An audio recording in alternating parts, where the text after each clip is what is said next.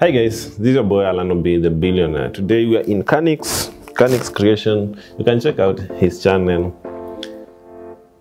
It's a comedy channel, so when you are in depression or sad moments, you can laugh. This is your boy Alano B, the billionaire. And the good thing with promoting your friends is because as friends, you have to create a good partnership with the people around you. So Canix, the producer, is my friend, so we always help each other. That's why he can't charge me when we are doing video production. But now this brings in our topic where we want to evaluate why creatives are not paid enough in Kenya.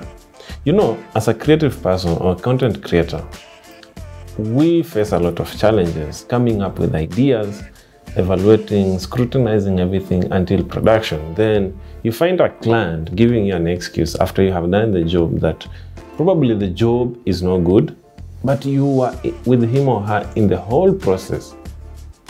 Why did you not make changes at the early stages? Many people end up doing freebies because you are being promised heaven and nobody is giving you the hell. For me, I have always said, don't promise me the heaven when I haven't seen the hell. Please, if we agree for payment, a certain amount of money, before I give you a job, make sure you pay me my money, because the amount of hours we also put in those kind of jobs is a lot. Many people out here, they are doing pro bonos. People are not being paid. Influencers, they want to do jobs not what they are valued because of just keeping the bills going on. For me, if you feel that there's the thing where most agencies in Kenya, they feel like that's too expensive. But how do you define expensive? What's expensive for you? It's not expensive to another person. If the job is worth 50,000 and it's expensive for you, what's your budget? Because there's no need of complaining or not paying people because you feel it's expensive, yet the job has been done. Many people are complaining. Some has been editing videos for other people and the people are not paying him. I do design jobs, other people don't want to pay. But the amount of money amount of time we spend there, look, we have electricity bills, we have machine repairs, we have our food we need to eat, we need to sustain our life. So if I spend a week doing your job, then you don't pay me within that week, within our agreement, then what do you expect? How do you expect me to survive? I won't go online to fight you because for me, I always feel like if we agree offline, why should I go online and trash your name? The thing is always, people will always say, have paper agreement. Yes, sometimes you feel like this is the client or this is the person I've been working with. And you know, at the moment we have what we call online systems. Things are happening online. There's no need of me meeting you. We can have the discussion via Zoom or call, WhatsApp call, and then once we agree, I'm ready to go. Yes, the challenge will be, why did you not ask for a down payment?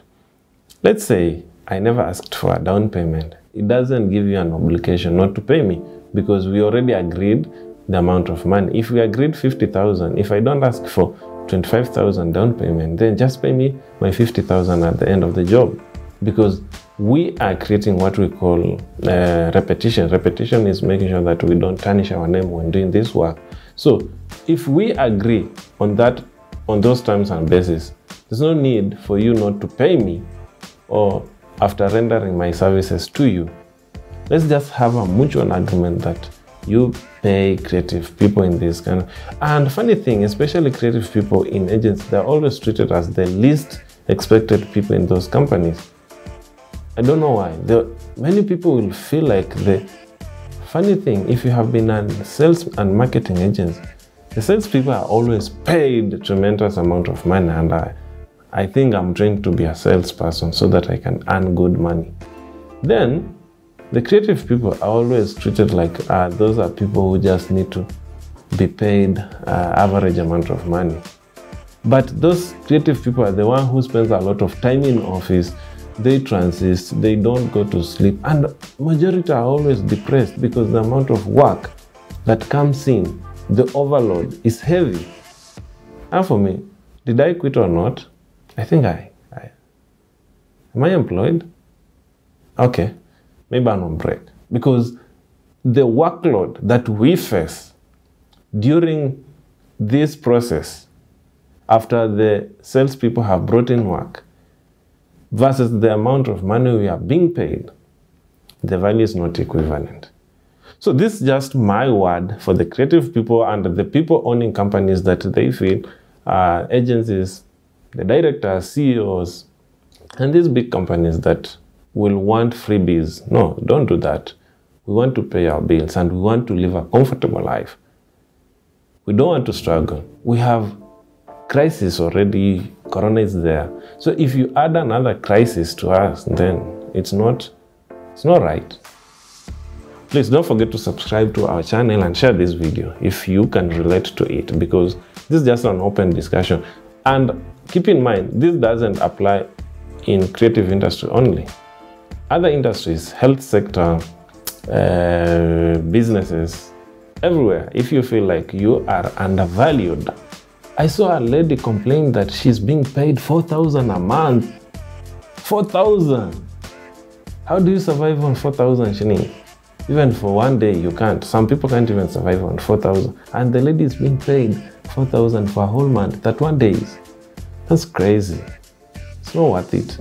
So people should know the value of people. If you feel like you are not able to pay the people, then do the job. 4,000 is not worthy the project. Peace. Alano be the billionaire. Subscribe, share, like our videos, comment. Let's interact, let's grow.